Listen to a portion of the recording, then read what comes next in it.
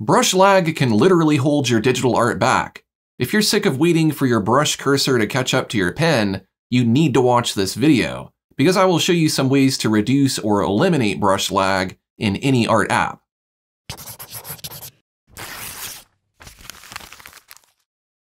Brush lag is one of the most common challenges a digital artist might face. Unlike a traditional brush stroke that happens in real time, a digital stroke has to be processed as information before it can be rendered on the screen. From the input of your drawing tablet to the brush properties and canvas dimensions, all of this requires a massive amount of computing power. Digital art brushes are primarily accelerated by your CPU. If you have a slow CPU with only a couple of cores, your brushes will be slow to process. Whereas if you have a fast CPU with a lot of cores, then your brushes will perform much faster. It's becoming more common to see art applications take advantage of the GPU to accelerate brushes, though in many cases the CPU may do a better job at accelerating brushes, so the GPU is not utilized. But in general, brushes that can use the GPU perform a bit faster than without it. Corel Painter is one example of an application that supports GPU acceleration. However, the brushes that can support the GPU are fairly basic. If your hardware is on the older side, then upgrading to a more powerful computer is the best thing you can do to reduce brush lag. I have an article on my website that explains how to select computer components for digital art if you want to learn more about that. If you've been at digital art for a while, you might expect that by now a fairly high-end computer and powerful GPU would be enough to make brush lag a thing of the past. But every time I upgrade my computer, I still seem to experience some degree of lag when I paint. So why is that? It's because software grows in complexity at a faster rate than hardware. Therefore, hardware is always going to have to catch up to what the software can produce. Software is simply instructions. I can tell myself to leap 50 feet into the air, but my hardware isn't capable of that. Yet. And software is less expensive and more convenient to upgrade compared to hardware. In fact, top-of-the-line hardware is almost always way outside of most people's budget, and by the time you can afford it, it's obsolete. To give you an example, I can use my modern computer to perform all sorts of tasks that were agonizingly slow in the 90s. I distinctly remember waiting long periods of time for flood fills to complete.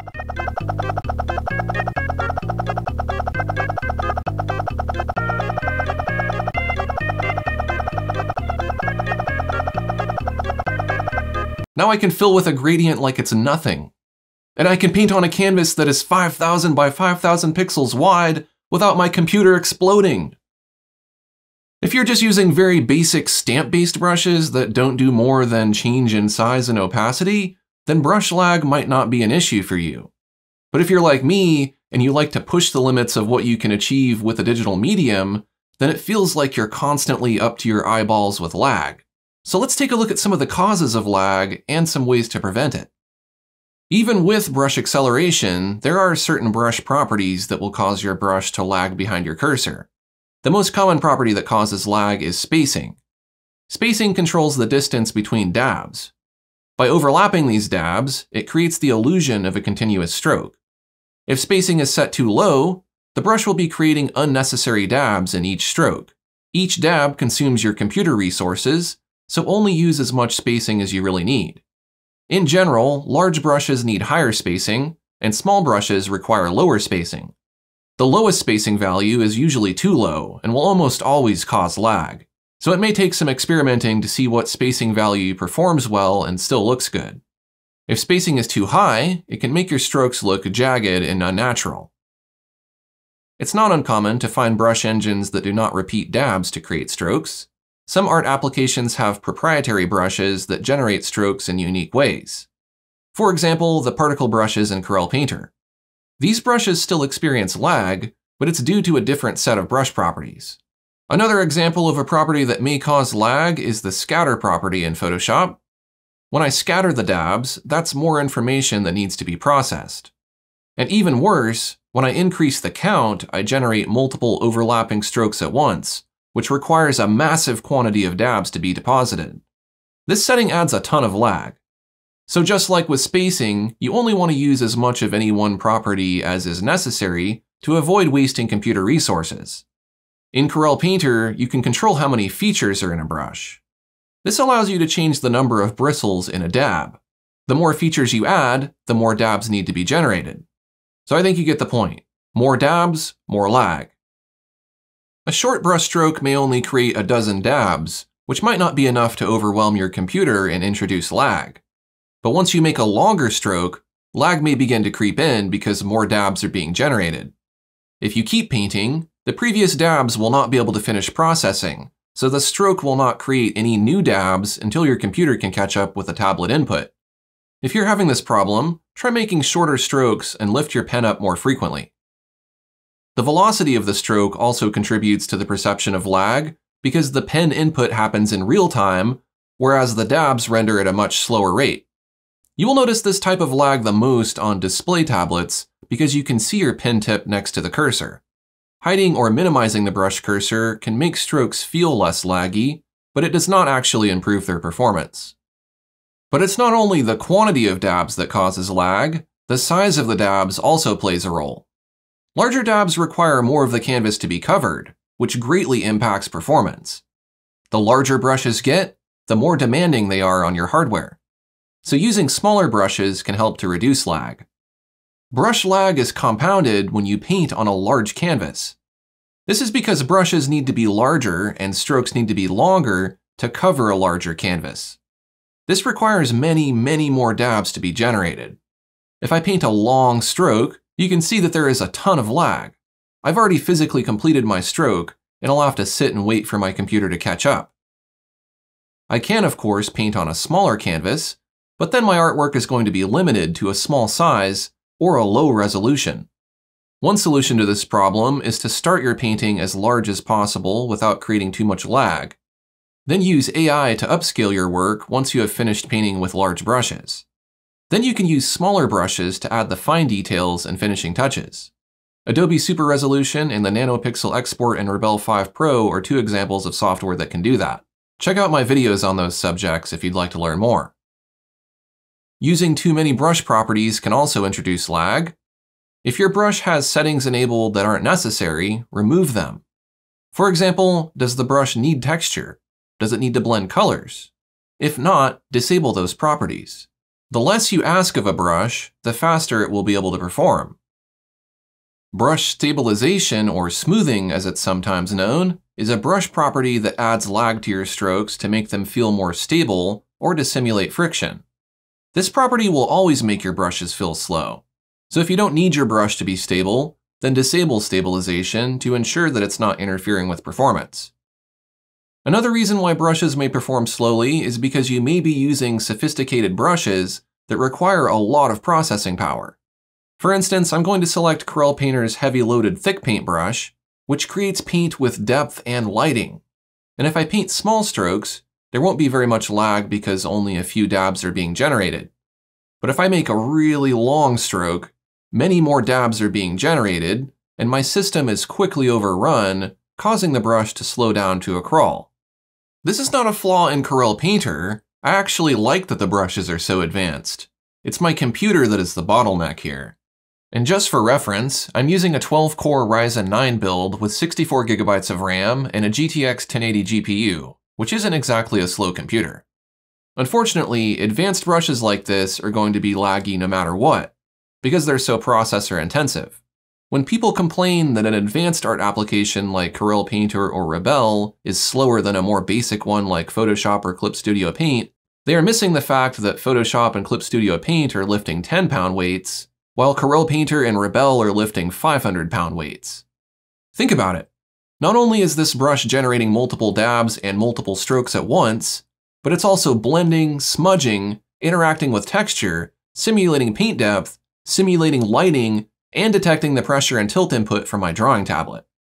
And if you look at the sheer number of properties affecting this brush, it's impressive that traditional art can be simulated to this level of detail. And all of this processing must happen for each dab in a stroke. So while I am currently experiencing a lot of lag with this brush, this technology would be impossible to use on a computer from 10 years ago. And in 10 years from now, this brush, in this version of the software, will probably perform lag-free on a quantum computer. But then there will be some hyper-realistic art software that makes even that computer feel sluggish. So it goes to show that lag is not something you can eliminate from your life entirely if you want to create cutting-edge art. Even Photoshop will get laggy if you load up a brush with too many properties. I can't even get close to making a brush like I can in Corel Painter or Rebelle, but I can get just as much lag if I load up on properties. In particular, the mixer brush slows down a lot when sampling from multiple layers. The best way to avoid lag caused by sophisticated brushes is to not use them. If you aren't interested in anything fancy, it's okay to work in a basic art app or just avoid complex brushes. Or if you do like those advanced features, work with an older version of your software, and don't upgrade immediately. The next frontier of digital art is shaping up to be realistic simulations of media and tools. For example, Rebelle 5 Pro has the best watercolor simulation on the market. You can watch the paint drip, even on a microscopic level. It's really amazing and feels very natural to work with. However, this comes at the expense of consuming a lot of your computer resources. And it's not just that the brush dabs are power hungry. The paint continues to drip and flow across the canvas until it eventually settles. And although I can continue adding paint and even control the flow interactively, in the background, this simulation is eating up a lot of my resources, which only amplifies the lag. If I do not wait for the paint to finish its simulation, then each additional brushstroke is going to add to the processing queue, making the lag even more severe. So again, this is not a cause of lag that can be easily avoided. Simulations like this are going to substantially impact your painting performance. In the case of Rebelle 5 Pro, a solution is to start your painting small so that the simulation doesn't require as long to complete. Then use nanopixel export to upscale your artwork and add the finishing touches with smaller brushes. Corel Painter also simulates watercolor, though not quite as well as Rebelle. You can improve brush performance by pausing the diffusion process. Then when you are finished making the strokes, unpause it. Yet another reason brushes may perform slowly is because your document is using up a lot of your computer resources. Each time you add a new layer, paint a stroke, create a new document, or copy something into memory, you are using up resources. If you have a lot of layers in your composition, your undo limit is set really high, and you have several documents open at the same time, you can expect performance to take a hit. You can try simplifying your composition by merging layers to make it less demanding on your system. Another possibility is that the lag is being caused by incorrect settings in your art software. For example, maybe there is an option to choose how much of your CPU and RAM are available to your art application, and that is set too low. In the case of Corel Painter, there is an option to choose which GPU I'd like to use. If your computer has an onboard GPU, it could be that the wrong GPU is selected, and that is causing lag. And the final factor that may be causing your brushes to lag is that you may be using up computer resources with other applications. At a minimum, your operating system and art application will use up some resources, but if you're making art while also recording your screen, listening to music, installing updates, or browsing the web, those applications are going to impact the performance of your brushes. Close any applications that are not essential when you're working on art. So as we have learned, brush lag can be reduced and sometimes even eliminated, but not in the case of advanced brush technologies that push the limits of computer hardware. And ultimately, that's a good thing. It means digital art will keep getting better. I mean, look at how far it's come since the 1980s. I can only imagine how sophisticated digital art will be in another 40 years. If there are any traditional artists watching who are wondering why we're even bothering with digital art at all, think about it this way. All that time wasted waiting for my paint to catch up with my brush is no less unpleasant or disruptive than the time wasted waiting for paint to dry. If you found this video helpful, be sure to check out some of my digital art tutorials and drawing tablet reviews. Thanks for watching, and I'll see you next time.